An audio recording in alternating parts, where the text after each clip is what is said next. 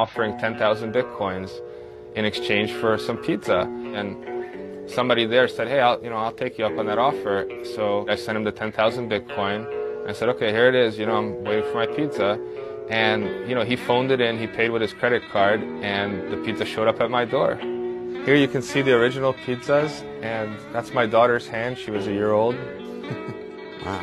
You paid 10,000 Bitcoin for one pizza? It was two pizzas, actually. Oh, you got two pizzas out of it. And, maybe the person spent $30, $40, something like that. What would it be worth today?